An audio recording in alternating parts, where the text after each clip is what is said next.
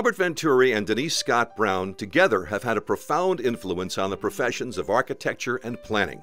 Through their projects and their writings, the founders of Venturi, Scott Brown and Associates have focused on how people interact with their environments. They made places and things that were beautiful, but that more importantly worked.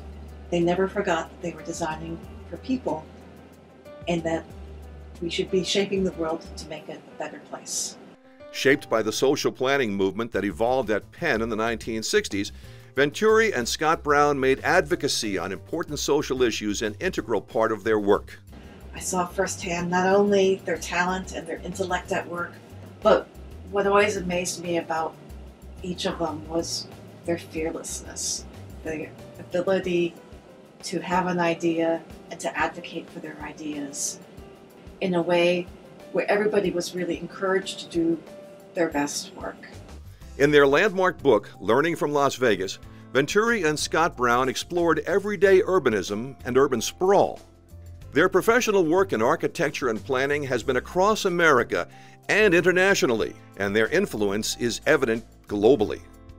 Venturi and Scott Brown created campus plans for Dartmouth College, the University of Pennsylvania, Radcliffe Institute for Advanced Studies at Harvard University, the University of Kentucky, the University of Michigan, Brown University, and Tsinghua University in Beijing. They fostered a free exchange of ideas among designers and planners.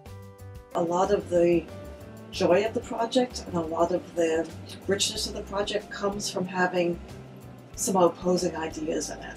That it's not, the conflict isn't necessarily a bad thing in a project. We also ran studio the way planners do, through teamwork and with research phases as well as design phases.